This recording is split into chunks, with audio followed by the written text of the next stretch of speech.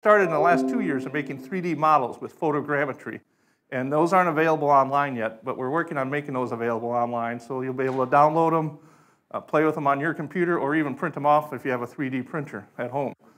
But that probably won't happen. They won't probably get up online until sometime this winter or springtime next year. So when people come to the Field Museum, of course, they think of Sue the T-Rex. I have nothing to do with that. They think of maybe Maximo or the pterosaurs. Again, I have nothing to do with these things. They're most impressive. Or all the whole dinosaurs in Dinosaur Hall. Or the Ice Age mammals. And again, nothing to do with that. I'm working with invertebrates. So we don't have a lot. They're not the most spectacular things on display, although this is really nice. This is our trilobite display when you come in. And it's also arranged, just a little tidbit that people miss, but these are the oldest ones, Cambrian. Then we get Ordovician, Silurian, Devonian, and then there's not very many, but we have Permian and Carboniferous ones over here. I think there's just 3 of them, maybe 4. And so they're arranged in geologic order in this little circle. But that's what I work on, are fossil invertebrates. And so a couple questions. What are fossils? And people sometimes get a little confused. I bring in a lot of kids through the collections, and I ask them what is a fossil. And the first thing they say is, it's a bone turned to stone. And people get confused a little bit, and they often think that a fossil has to be stone. It doesn't have to be. It can be. But there's lots of other things, like insects trapped in amber or a woolly mammoth in ice. Those are all fossils. And really, my definition is kind of simple. It's any evidence of ancient life. And you can argue about what ancient is, but I would say 10,000 years or older. There are a few exceptions. You can find, I think, some mammoth bones up in the island off of Norway that are about 6,000 years old, and I would argue that those are fossils because paleontologists study them. And you can find mummified cats in pyramids that might be 4,000, 5,000, 6,000 years old. I would argue those are not fossils because archaeologists would study them. But most of what I work on is hundreds of millions of years old, and there's no real worry about that. So really ancient stuff. Mostly you get the hard parts, bone, teeth, and shells. But here in Illinois, we have the Mazon Creek thing. So one of the few places in the world, about a dozen of them, where we get soft-bodied animals preserved. You don't really get the actual tissue, but you get an impression of the tissue and stuff preserved, like jellyfish and worms. And that's really unusual. And we're kind of lucky to live so close to a place like that. So a lot of our collection is one of the gems of our collection that a lot of people, researchers around the world, come to see is the Mazon Creek fossils. And then also fossils could include behaviors like burrows or trackways, insects in amber. Coprolite is the polite and fancy way of saying fossilized poop. We have 2 cabinets full of fossilized poop. People ask, why would you do that? But you can learn a lot about an animal by looking at that. You can see what they ate. You can sometimes find little bits of shells and plant fossils in there that you might not find in the regular deposits. So you can preserve stuff differently there. So you can actually learn quite a bit from fossilized poop. And then now we're going to go into invertebrate animals, or animals without a backbone. So most animals we see on a daily basis, cows, cats, dogs, us, are all backbones. And most of the stuff you see at a zoo, birds, fish, alligators, all have backbones. But the invertebrates far outnumber the vertebrates by a huge amount. And I got down the main groups, and we're going to kind of go through each group. I got pictures of fossils from all of them. Yep. What's that you're holding? That is a big fossil shell from Paris, or somewhere near in France. Is that a coprolite? That little piece there? Nope, that's another smaller shell in the same genus. So this is just a smaller one. I'm not sure why I wanted 2 of them together. It's kind of precarious, but I did that anyways. But yeah, those are from the Eocene in the Paris Basin of France. All right, so the first group, not a lot of fossils. You can picture sponges are not the most the hard parts, but we do occasionally get sponge fossils preserved. We have a nice Ordovician one. This would have been a complete circle, but it's broken. It's kind of a weird shape. And you can find these in Ohio. And then these are Devonian glass sponges. And you can see maybe the kind of grid framework squares going up there. That would have been silica that would have been in there forming spicules that gave it a sort of a framework to hold the sponge up. And you can find those in Devonian of New York. Well, I forgot protozoa. So these are foraminifera. These are called nummulites because they look sort of like coins. And these are from Egypt. And if you go and visit the Great Pyramids of Egypt, the big limestone blocks the pyramids are made of are fossiliferous, and they have these fossils in those. So you can find Nummulites, foraminiferous shells in the Great Pyramids of Egypt. And you can see they have this spiral pattern that goes through where the animal went through. And they're sort of foraminifera, are still alive today. They're kind of like an amoeba, but they have a little test, a shell, that they ooze through. And I was talking a little bit earlier about in Japan, there's a beach by Okinawa that has these star-shaped grains of sand. They're about the size of a sand grain. And those are the shells from these foraminifera that get washed up on the beach. And then here we got some Mazon Creek going into Cnidaria. The Cnidarias include the jellyfish, the sea anemones, and the corals. And so normally you don't get a whole lot of soft-bodied anemones and stuff, but we have the cubozoan from the Mazon Creek, and it has tentacles on the four corners. That's why it's kind of cubozoan. It has a four-fold symmetry. And then a lot of people are probably familiar with this as Essexella, and they might think I have it upside down, but work by Roy Plotnick at the University of Illinois, Chicago, they actually think it's now a sea anemone, and that we've had it upside down the whole time, and that this is one of the most common fossils at the Mazon Creek, so it's kind of amazing, but we think this is probably the base. These are some of the muscles, and then here would be the little arms from the sea anemone, and when they die, they kind of curl up inside. I keep hitting some button. And so now we think that this is probably a sea anemone.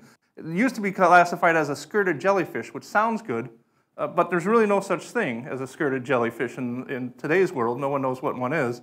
And people tried to do tests if you had a skirt around a jellyfish, how would it swim and stuff, and no one could figure that out. So it makes more sense as probably a sea anemone than a skirted jellyfish. And then we have a lot of different corals. This one is kind of famous, the hexagonaria. The one on my side is the one from Iowa, and it's unpolished. This is the way it kind of would have found in nature. You can see each little hole here. This was a colonial rugose coral. So each thachia hole here would have had one coral polyp living in it. And they're kind of a border that separates each one. So they're not completely separated from each other. They wouldn't have been touching except for maybe the top parts. And the little radiating lines going in are the septa, and that's kind of what the corals held onto to stay in their shell. And then here's the famous Petoskey stones from Michigan. Same genus, same species, but here they've been either polished by hand or polished by wave action on Lake Michigan. And you get to see it nice and polished, and you get to see the crenulated little lines and the septa radiate in towards the center, and then the hole where the coral polyps would have lived. So same thing, just polished by the natural ones are polished by the wave action. And then this is a coral, Halicites. This one may be from Illinois. It actually might be from Kentucky, because the Kentucky ones have a lot of this kind of orange iron oxide rust to it. And again, it's a tabulate coral. And you can't see that they had little tablets, but these lack the septa that the rugose corals have. So they just have these little holes. They're lined up like a chain. That's why they're called chain corals. And in each little one of these individual holes would have been one small coral polyp that lived in there. And this is from the Silurian, a very common fossil here in Illinois and Wisconsin. Annelids, these are the worms, and there are lots and lots of worms in the world. We're used to night crawlers and the little red wiggly worms for fishing, but there are a lot of different types of marine worms. This one is, I'm forgetting the fireworms, which are the polychaetes. And polychaetes means many bristles, and you can see all the bristles sticking out on here. And this would have been a worm. They still live today. I saw a live firekeet in the Galapagos Islands, and we were warned, it was bright red, and we were warned not to touch it because they said that the little needles break off and get in your skin. It's kind of like getting fiberglass, but there's also some of them have a poison on them, which make it unpleasant. So I didn't touch it, but I got some photos of it. And these, of course, are from the Mazon Creek, over 300 million years old, right here from Illinois. I was going to say something else about, and then the lighting. So the Mazon Creek can be tricky to take photographs of and get a good photo. So this one, we use low-angle lighting, which really brings out the texture in the rock. This is if you're going to advertise the holes in your bread, like Wonder Bread or something, you want to advertise that, you'd use low-angle lighting or raking lighting to bring that out. This one is using cross-polarized lighting, where we put a polarizer film over the light source and then a circular polarizer on the camera lens. And you can tune that, And you can see it's a real flat light. You don't get any of the texture, but it really brings out the color and saturation and the contrast. And so you can see things this way. The polarized light kind of bounces off the fossil in a unified way, but it bounces off the rock in kind of a random way, and that's why your filter just gets rid of all that. And so you get this kind of nice smooth photo, but bringing out sometimes details that it's very hard to see in the low angle lighting. And then we're in the brachiopods, which are still around today. They're kind of rare. You can find them in Puget Sound and New Zealand and Australia. But in the Silurian time, in the Paleozoic, these were the dominant shellfish, and this is one of the most common fossils you'll find in Illinois. This is a pentamarid called Kirkidium. And this is a drawing from one of our interns who was, we have some scientific illustrators that come in from Monica Jurig, who created this, and you can see the shell. Uh-oh, now I did it. We kind of improvised the color patterns based on fossil brachiopods from other periods. We didn't have a good pentamarid one that had a color pattern. And then inside here, you can see this sort of feathery structure. This is called the luphophore. It's an organ, and it would have had a little bit of a thin little bit of shell that went up and made a loop or a coil, and then it would have been covered with little cilia, and they beat back and forth. And that generates a little current, bringing in water generally through the sides of the shell. And as the water comes out, they spit it out the center, and they filter out any food with those little hairs and take it down to the mouth. So it's very different. They may look like a clam or a bivalve because they have two shells, but the shells are a different size. The top shell is different than the bottom shell, and the shells also have bilaterally symmetrical, just like we are. If you split me down the center, my left side and right side are mirror images of each other. Same thing with these, and that's kind of the opposite of what a bivalve or clam would have. So here's a whole mess of spirifers from the Mississippian of Iowa. And this is all the same species, but you can see the variation. You get smaller ones and bigger ones. Maybe these are juveniles and adults. Maybe they just didn't grow because they were in not a good environment. I believe these are all from the same bed. And so all living together, all one species. And you can see that bilateral symmetry if you split this down the center. The left side and the right side is a mirror image. I don't have the bottom shell. I should have put some with the bottom shell up so you can see that the bottom shell looks different. The top shell has this indentation in the center. That's called the sulcus. And on the bottom shell, it has a fold, the opposite of an indentation. I should have a word for that, but a little ridge. And then here we have another, here we got the top shell. You can see the sulcus on this paraspirifer from the Devonian of Iowa, and then the big fold on the bottom shell. So you can see the top and bottom shell are different looking, but again, you can split it in half. And I put this one in here, the schizophoria from, this is actually from the Hay River up in Northwest Territories of Canada. And you can see lots of other organisms living on this shell. This is a bryozoan that's encrusting on it. There's a coral up here, there's a coral here, and they were probably encrusting on it when it was living because none of them cross the commissure line. This is where the two shells open. And so presumably they were sitting there on the brachiopod shell filtering water, probably because the brachiopod has a little bit of current because the luphophore is beating, bringing in water and food. And so a lot of stuff would encrust on these, getting a little bit of extra food from the currents that the brachiopods are generating. You can see another type of, I think this is a bryozoan down here, a different type of bryozoan, maybe a coral. And then this is, bryozoans are called moss animals. You've probably stepped on a moss animal or bryozoan. If you've ever been in a lake or river that put your foot on a rock that was covered in algae, some of that algae most likely was bryozoans. Today they're mostly soft. They have kind of a spongy shell to them. And some of them, and the marine ones still have a calcareous shell. But in the past, or at least in the past, all we have a record of in the fossil record are these calcareous shells. And so this is a big haloporid from the Ordovician in the Cincinnati area. This one's on display. And then this is Archimedes. This one's actually from Illinois, but a lot of them are in Missouri. And this is a definitive, an index fossil. If you find Archimedes as corkscrew column, you know you're in the Mississippian age. These are about 320, 330 million years old. This is the only time that these things lived. They would have had lacy fronds that came all the way out quite a distance.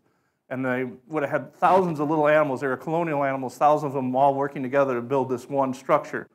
And if you go to the Field Museum and you walk on Stanley Field Hall, the people often call it a marble tile, but they're really limestone, I would say. There are these Archimedes fossils in the limestone tiles. And you can find them. There's one in between the bistro and Maximo's foot on the floor that has about 3 or 4 of them, so that's a good one to do. Or you can go to the northwest corner and go up that staircase, and the penultimate stair, second from the top, has a really nice Archimedes. I think actually that's where this photo is from. No, but anyways. You can find these all over the Field Museum's floor. So we know the floor is actually from Carthage, Missouri. It's a Mississippian rock, maybe the Warsaw Formation, with lots of crinoids, brachiopods, a few corals, and quite a few Archimedes bryozoans. And then in the mollusks, mollusks don't make good fossils that last a long time. We have some from the Paleozoic, but they're made out of a different type of material. It's still calcium carbonate, but the crystals are aragonite, and they don't last as long as calcite. Most of the other fossils we have are made from calcite. It's just a different type of crystal. Calcium carbonate can form 2 types of crystals, either aragonite or calcite crystals. And the mollusk shells don't last that long, so we tend not to get a lot from the Paleozoic. We get impressions and internal molds, but not actually shells. And so this is a nice one from near Chesapeake Bay, I think, in Virginia. Big scallop. Again, scallops are always the exception to the rule. They have bilateral symmetry, but most other ones don't. So here we have a nice bivalve shells, and you notice all of them have the same hole.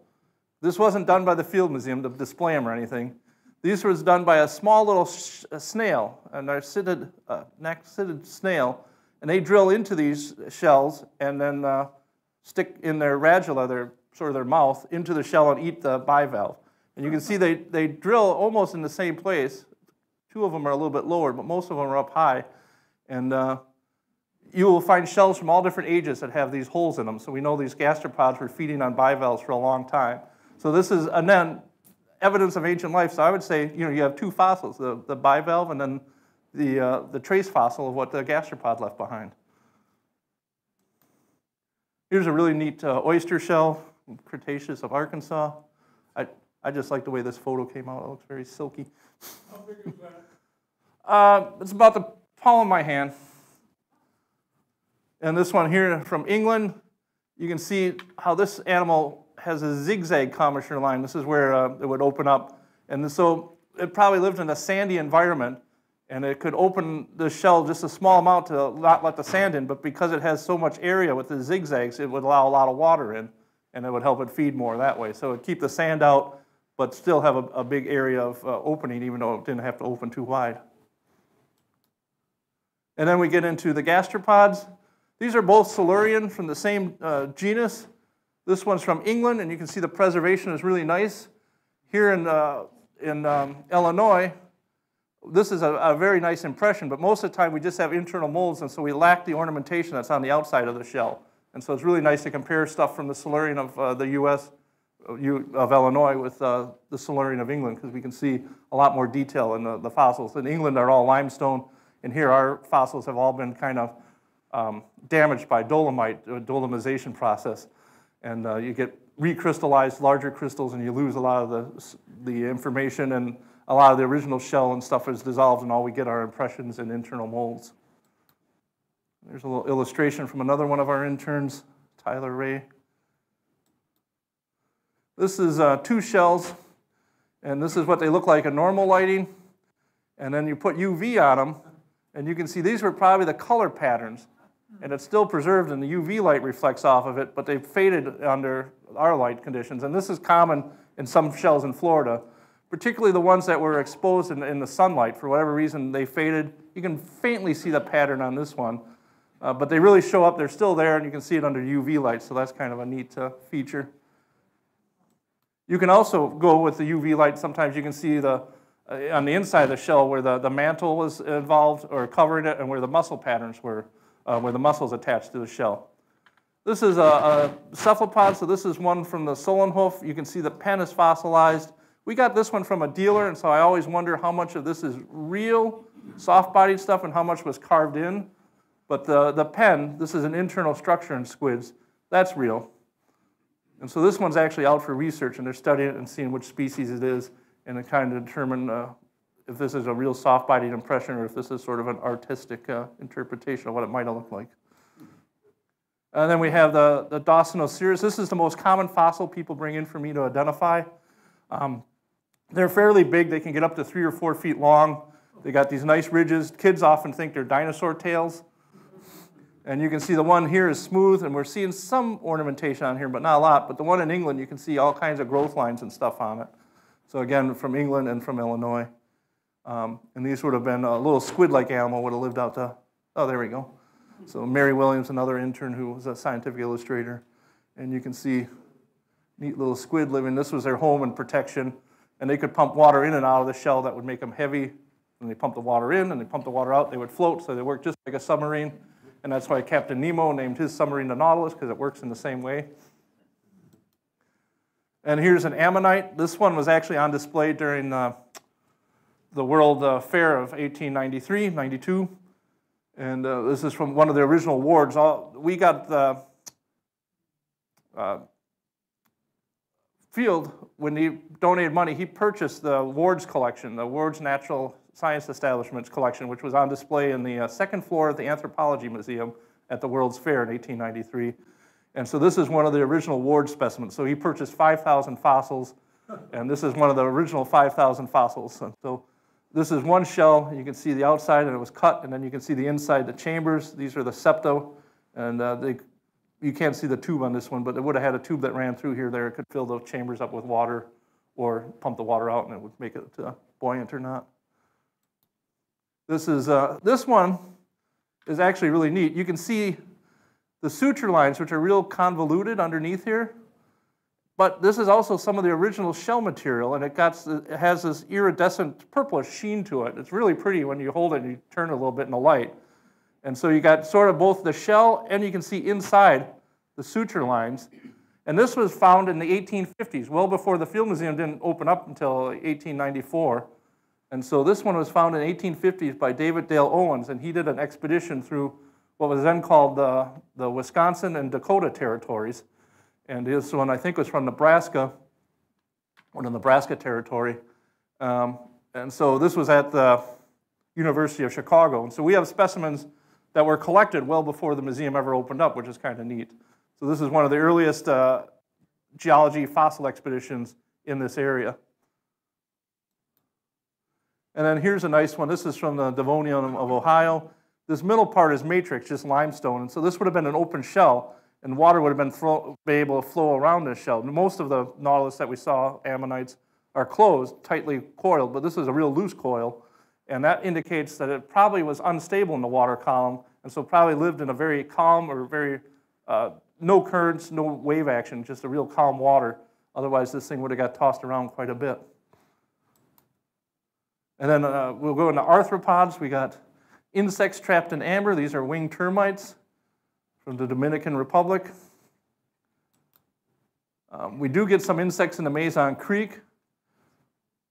And then also, this is a damselfly from the Green River Formation. We do a lot of work. Lance Grandy goes out to the Green River every year with a group of high school students who get college credit.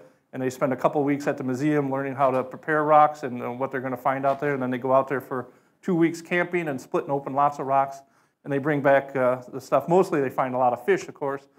But occasionally you find a bird, a mammal, a reptile, and a few insects and a few crayfish and gastropods, snails. We got, people ever wonder, these are the oldest cockroaches are about 300 million years old. Here's the evidence right here in the Mazon Creek. And then this is Trigna tarbid. This is a spider-like creature. It didn't have the spinneret, so it couldn't spin a web. It didn't make webs. But these are arachnids, so included with the arthropods, but not insects. Here we have a millipede, quite a few millipedes in the Mazon Creek. We get both, a lot of people are used to the jellyfish and the Tully monsters and stuff, but we get both a shallow marine fauna and then also a terrestrial fauna. The terrestrial fauna is often called the Braidwood fauna, and the marine fauna, the Essex fauna, based on the two towns where they're closely located. And then we get, of course, trilobites. And so here's a Bumastid trilobite from England. And here's one that's named after the city of Chicago, Bumastid chicagoensis. Mostly we're just seeing the cephalon, the head part of it here. And it would have looked something like this. These are supposed to be spots. We kind of made it like cow spots on this one. And blue eyes. I'm not sure how accurate that is. But they did have compound eyes, and you'll be able to see this one is from England, but the eyes are missing. This is where they break apart. This is a suture line. And so when they molted, they would molt just like crabs and lobsters do and crawl out. And so this one here you can see is broken apart. It went right along where the eye goes, and so we can't see the eye on this one. And then this is one from Illinois. This is a Celebra, Calamnia celebra, or Calamina celebra. And these are internal molds. So this would have been filled with mud, and then we're just seeing the inside mold of that. And that's very common how we see them here. And there's a little illustration from Walker Wayland on what one might have looked like. Here's a really nice trilobite Cambrian from Nova Scotia, Paradoxites. You can find these in the Atlantic coast of North America, parts of England, but not Scotland, and parts of Scandinavia, the Baltic region, and northern Germany, and Morocco. And people wondered why it's such a weird distribution, why aren't they everywhere if they're there. And so when plate tectonics came along, it turned out that all these animals, these Paradoxites, lived on one kind of big island or small continent, the English called Avalonia after the King Arthur legends. And that continent during the Cambrian was separated way to the south, and over time plate tectonic forces pushed it north. It collided with the Baltic region of Europe. That then collided with North America with the first round of Appalachian, the mountain building events. And then finally Africa and Morocco collided with it. And then when that formed the supercontinent Pangaea.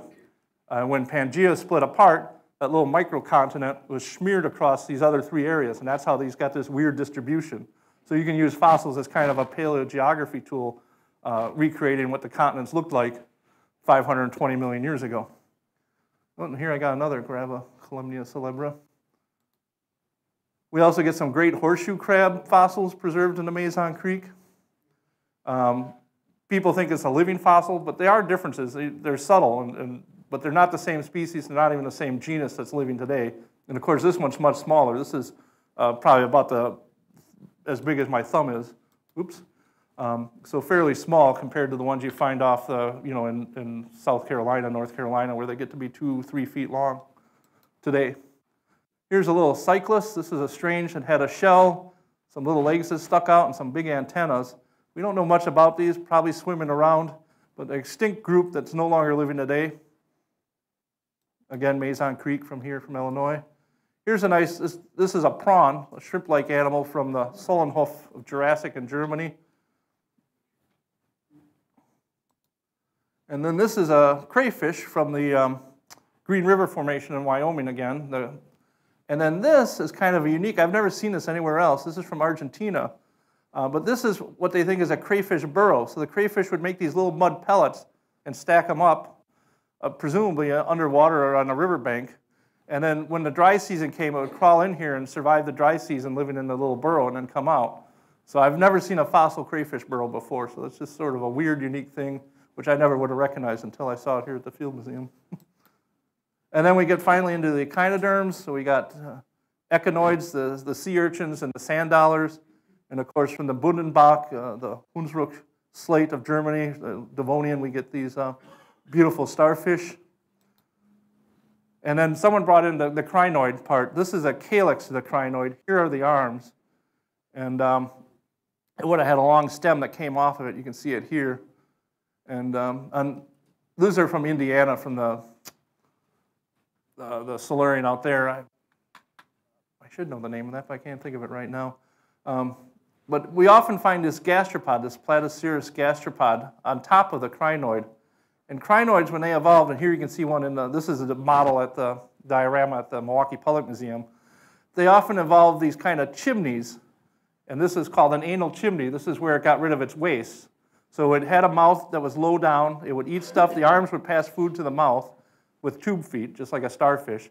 And then it would eat, digest it, and the waste would come out here up high. So it works just like like our chimneys, so that the waste didn't contaminate the arms and it didn't eat what it already ate. But apparently these gastropods like to cement themselves right over the anal chimney and reprocess the crinoid's waste. So to sum it up, it is a poop eater. Kind of neat that we can spot this kind of symbiotic relationship that's 430 million years old. And there's a little illustration of one. And here you can see very rare. There's only probably about 10 of these ever found, where you get the calyx, the arms, the entire stem, and then actually the holdfast, sometimes called the root. This was just used to hold the crinoid in place. They often lived in high current environments, and so this would keep them stable. They didn't get nutrients or anything from the seafloor. This was just to hold them in place. And Waldron Shale, these are all from the Waldron Shale in Indiana, Silurian, and you get a beautiful preservation, very unusual. And you'll also notice that the crinoid columnals, these little discs that form the stem, are different shape. They're kind of smooth down here, you got ridges up here, and then smooth again up here. And that probably has something to do with how they would bend in the current. And I know Roy Plotnick is doing some testing on that in current with actual water currents and trying to see how it was more rigid or more flexible because of that. And then we also get these neat cystoids, which are kind of like crinoids, but a little bit different, more plates, a bigger body. This one's from England. You can see the nice preservation. And this one is from Illinois. And each one of these individual plates would have been a single crystal of calcite. And then here's what one of these would have looked like in a drawing by Monica again. It didn't have a holdfast. This would either coil around a piece of coral or algae or burrow in the sand. You have some encrusting corals you sometimes find on the stems. And here you can see the real long feathery arms and the 2 feet that would have captured food and brought it all down to the center where the mouth would be. And this is a beautiful slab from the Bundenbach in Germany showing this one and this one is the same species of crinoid. Then we have a different crinoid here, and we have a brittle star over here. So they would quarry this for a roofing slate and often find these really well-preserved. You can find trilobites, phacops, lots of crinoids, brachiopods, all kinds of fossils in this black slate from the early Devonian of Germany. And then finally, we got, of course, some chordates, what we think are vertebrates. The Tully monster. This is the official state fossil of Illinois, found nowhere else. 307 million years old right here in the Mazon Creek. It's a soft-bodied animal. There's no bones in it, but we still think it's a group of the jawless fish. This is the mouth up here. We found some fossils that have a digestive tract that comes up here, so that's why we know this is the mouth. This would have been the eye bar. This is where the eyes would have sat off on little stalks. The eye bar is fairly rigid, and we think it was made out of cartilage, just like our ears and nose are made out of. And here you can see this is the holotype. This is the one that Eugene Richardson at the museum used to describe it. Here's one of the eyes here. The second eye is hard to see, but the proboscis comes up, curls around, and goes across the body, and the other eye is right here. And then we see Richardson thought that these black stripes would have been segments, and that's why he thought it was like a worm-like creature. But we think they're actually myomeres, muscle bundles. So if you ever had a nice piece of salmon that kind of flakes apart in those thin little pieces, we think that's the same thing going on with the Tully monster, that this died, started to decay a little bit, and the muscle bundles broke apart. And that's why we get these little lines. Instead of segments, we think they're myomeres. And here you can see the tail, kind of diamond-shaped, sort of like a squid's tail. So very strange, unusual fossil. We looked at about 1,200 of them, found some characteristics in about a dozen of them that led us to think it's probably because we found gill pouches, arcualia, little cartilaginous nodules along here, all indicating that it was probably some kind of fish, but no bones. And so we think that probably the closest living relative would be the lampreys, which again don't have bones, but just cartilage, and they're in a group called the agnathans, the jawless fish. But again, the Tully monster is very different looking than the lamprey. So a very strange animal, really a good fossil. Found originally by Francis Tully in 1955. He brought it to the museum in 58, and Richardson published and gave it the name Tully monstrum gregarium, the common Tully monster, after Francis Tully in 1966. Okay, so back to the talk. So one of the reasons I wanted all those fossils was just kind of give you the idea of the scope of our collection, just how many different things we deal with. No one can be an expert in all of these things. And so we have these big, long rows of cabinets. There's really two types of folks who work with in geology at the Field Museum. Well, three. We have preparators who prepare the fossils. And then we have collection managers who really are focused on maintaining the collection, keeping track of all the items, finding stuff when people need them, putting stuff away, and sort of like a librarian, loaning them out, giving them all numbers and stuff like that. And the curators do primarily research. But collection managers also do a little bit of their own research if they want. They do educational outreach programming. And so there's a lot of overlap. And now, traditionally, collection managers did not have a PhD when they were hired. They normally had a Bachelor of Science or a Master's of Science. But today, the last 6 or 7 new collection managers we hired all have PhDs, and so they're trying to do more research, bring in grants and stuff. And so it's really starting to get a little bit fuzzy, the difference between collection managers and curators. You know, look at the paycheck. That's one good way of telling who's who. But there is a lot of overlap in what people do and stuff, and it's changing all the time. So I guess that's what I wanted to just say, is there's a lot of changes going on right now with that. But really, I'm in charge of the 2 million fossils here stored in this collection area. And here you can see another view looking down again, all these rows. This is the whole collection area. So that picture was taken here, and you could see this desk and this table over here, and you could just see a glimpse of this. I can go back one. There you go. You can see the elevator here. And so that's just one row out of about, what do we got, 10 rows there. So we have about, I think it's 558 cabinets. Each cabinet can hold 25 drawers, so that's about 14,000 drawers if you do the math, and about 2 million total specimens, but kind of divided up into 350,000 specimen lots. And a lot is just simply a box filled with one fossil, or maybe 10 fossils, or maybe 100 fossils, sometimes 1,000 fossils. And they're all, that would be like brachiopods that all came from the same bed. That would make up one lot. And so when I digitize, I do it by lot, not by individual specimens. So I don't have to digitize 2 million specimens. I have to digitize 350,000 specimens, or specimen lots, I should say. So how often do you reorganize? I've never reorganized. I have reorganized the Nidaria. We need to reorganize the Mazon Creek aisle because we've got so much new stuff coming in, we don't have room for it. And so I redid the Nidarians, the jellyfish, and there's not many corals in the Mazon Creek, but the jellyfish and the sea anemones. And that took me and an intern like 2 days, and I was exhausted and tired.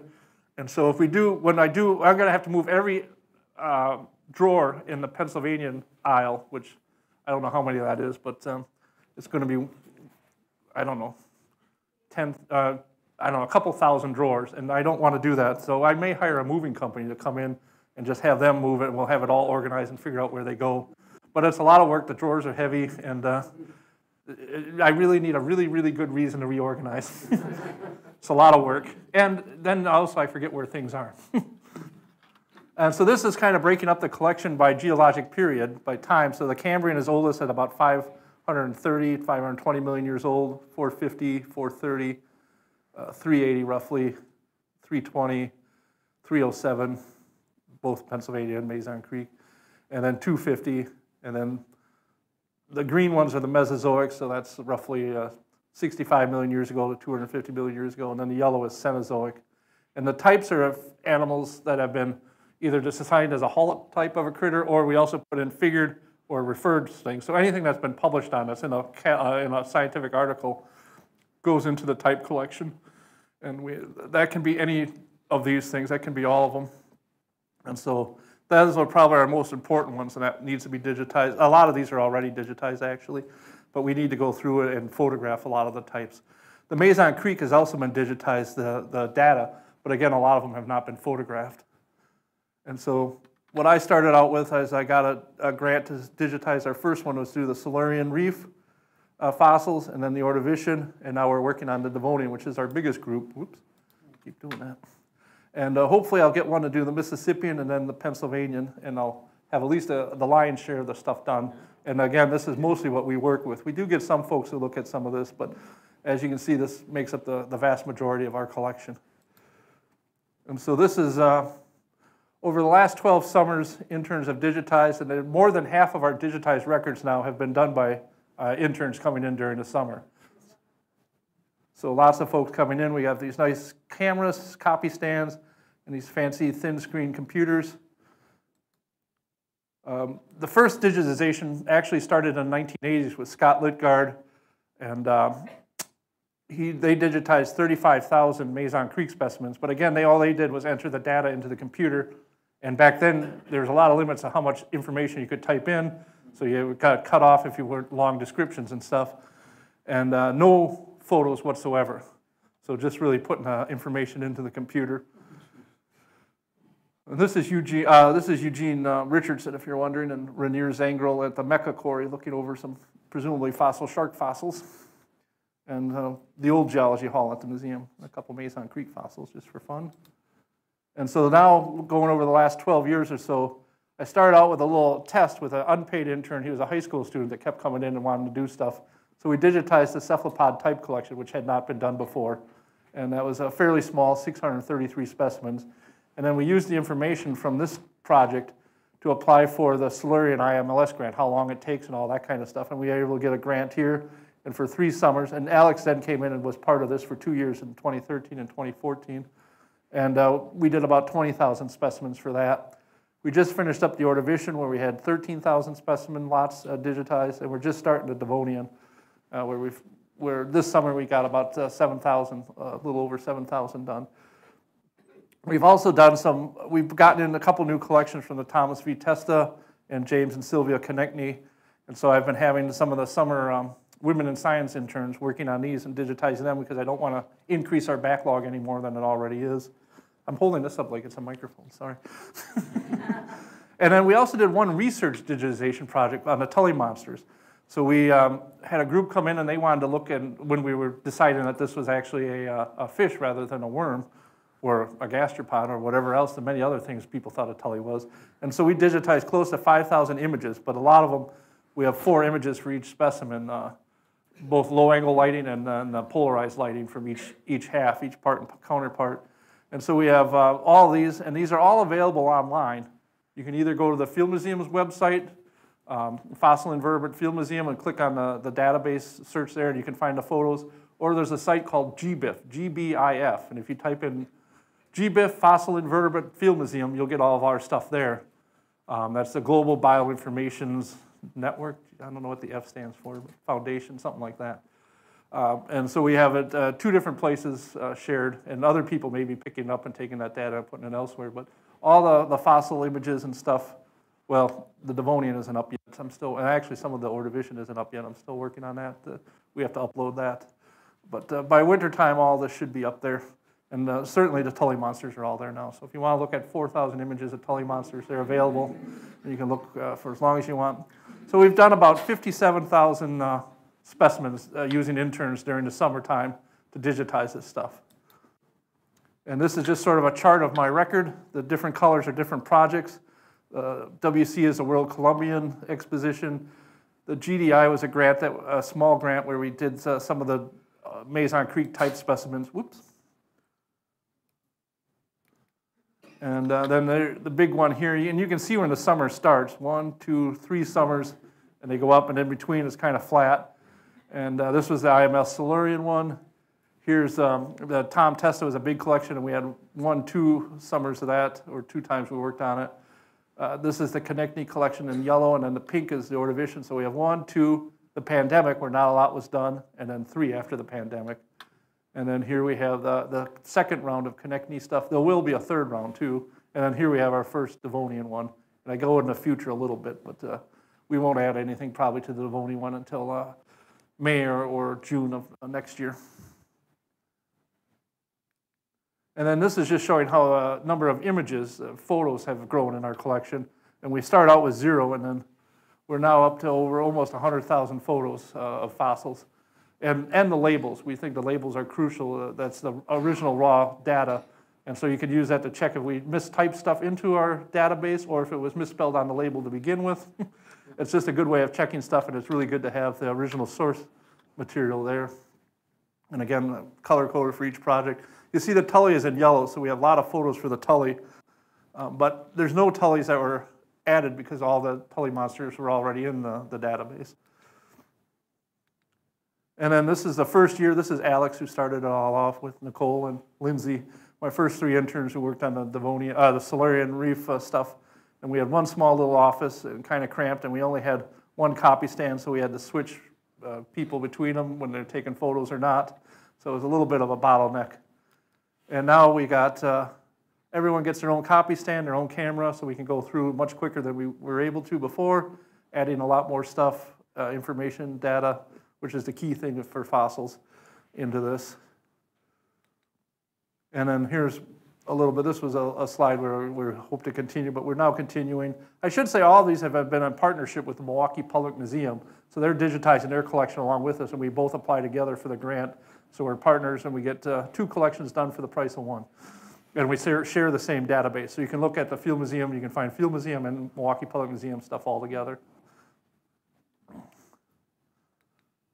And then just quickly, I'll go through the photogrammetry workstation. So this is Ralph Kugler, and he worked in a couple of oil consultant things, including Schlumberger, where he would do 3D modelings of whole oil fields and also porosity of sandstone, very small things, all in 3D. And so he's really good at 3D modeling and stuff. And he, a native of Milwaukee, and so he went to the Milwaukee Public Museum, where he's retired now, and he was volunteering there, and he came up with this, making 3D models up there, and I saw some of that, and I said, holy man, this is neat. And so I invited him down, and he came down, and we were able to set up a workstation so that we can make our own 3D models. And we got some funding from the Women's Board at the Field Museum. And this is Avery Williams. She applied for one of our internships, but I noticed that she was an art student, and she had 3D computer programming for video games. And I said, you know what, this might work out a lot better for photogrammetry. And so I hired her for that, and she did a wonderful job, really helped setting up stuff and doing a lot of it, because I had very little experience and didn't know much to do, and she grasped it better than I did some parts of it. So did a great job on that.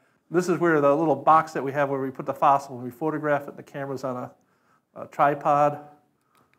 And there you can see the camera. The fossil is this teeny thing in the center. This is like a lazy Susan that spins around automatically, and it just spins, and we take a picture every 10 degrees, I think, so we get about 35 photos for each fossil as it spins around, and then we change the orientation, so it's rotated, and then we take another 35. So for each 3D model, it's 70 photos that are used to make it. And they're called orbits. And so here you can see the photos around the orbit one time and around one time. We don't change the camera, we just change how the specimen is. It's a lot easier. And then we get this sort of 3D model here. This is out of a mesh, and you can look, there's, I forget how many little triangle faces and stuff. You can look at all that, but they're really dense. And then we can drape over a JPEG texture to make it look like the actual fossil. And that works out really well. And here you can see some examples.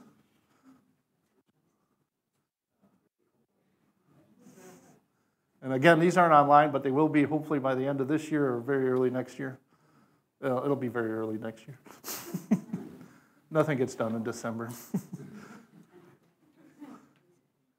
There you go. So, and then just to show you, I've talked about all this nice stuff, and I look pretty good. I got 65 or 57,000 things in there, but it's not me doing it alone.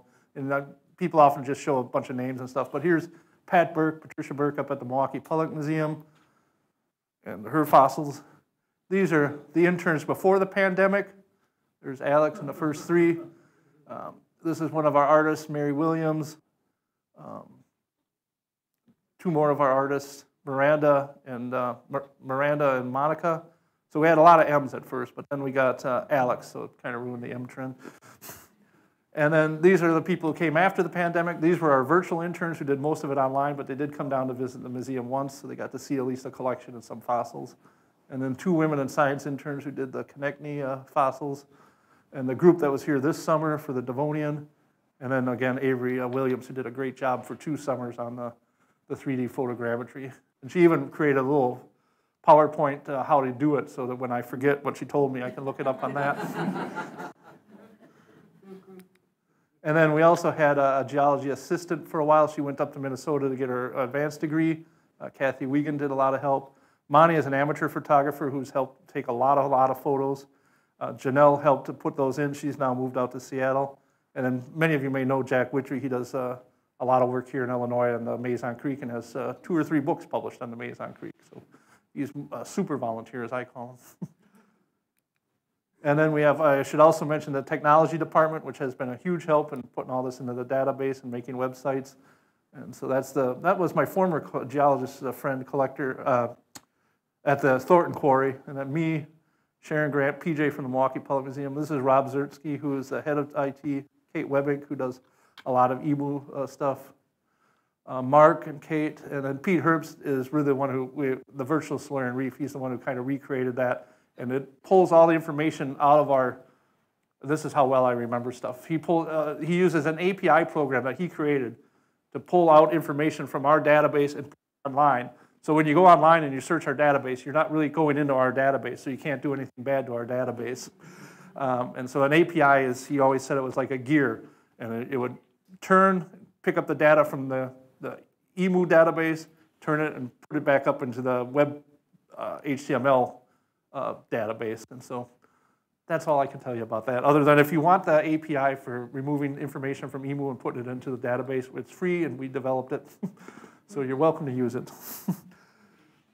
And let's see, I think that's the last slide. But I got the artist too. So this is just pretty pictures of a lot of illustrations that they've all done and really help bring out details and stuff and make it easier for me to explain. Sometimes I'll talk about this and people think this is a tentacle or something, but when they see the image, they know right away what's going on. So the artists have really done a great job. Part of this is based on science and what we can find in the fossil, and then blue coloring is, artistic license and a little bit of skill because we don't know what color they were. There's Monica on some of her images. Monica really was good with brachiopods, I thought. Again, everyone likes giving trilobites blue eyes, I'm not sure. And this is Miranda. She was the only one. I had a bunch of asked them to do this, but you had to do so many of these little tentacles. A lot of them did it on computers, and they did so many tentacles it would bog down the computer, and they couldn't do it. So she did that one by hand, and it worked out well. And then Tyler and Walker. And then finally Alex, who did a lot of the Ordovician material. And here you can see, I talked about the crinoids wrapping themselves around the algae. We think it was algae because we find them coiled and wrapped, but nothing there. And so we think the algae wasn't preserved, and that's what they were wrapped around, but we're not seeing it in the fossil record. And then the Platystrophia. All right, so thank you. If I close this down. Oh, you're welcome. So these are some of the 3D models.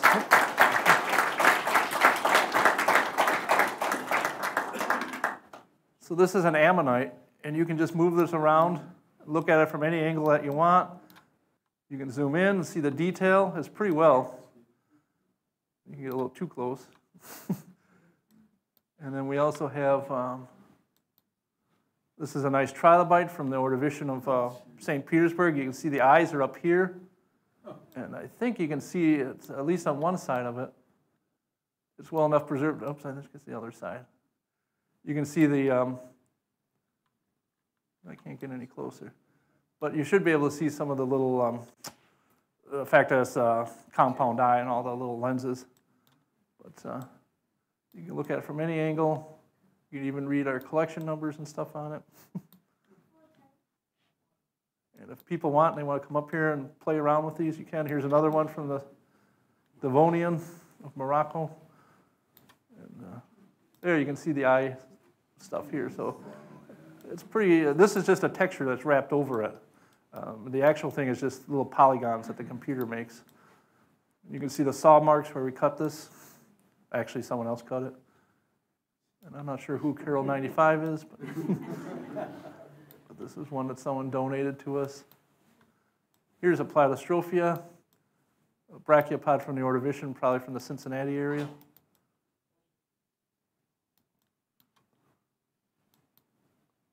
Oops, there's the ammonite, and then I think I got, we got one more we didn't fill in. So really neat 3D stuff. We're not going to do all the fossils. It takes way too much time to ever do all of them. But the really nice ones and the ones that have sort of a 3D nature to them we'll do. There's one I didn't bring. I didn't have it with me, but it's a big bryozoan. And if you flip it over, you see an impression of a brachiopod shell. So it actually started growing on the brachiopod shell.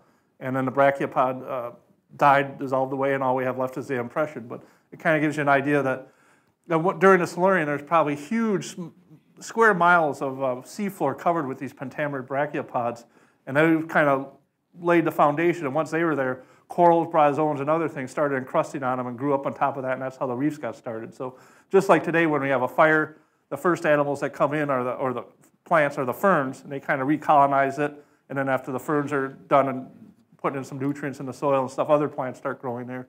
Same thing with the pentamerid brachiopods. They're kind of the first group that would come in and do that on the seafloor. So some differences, but some similarities.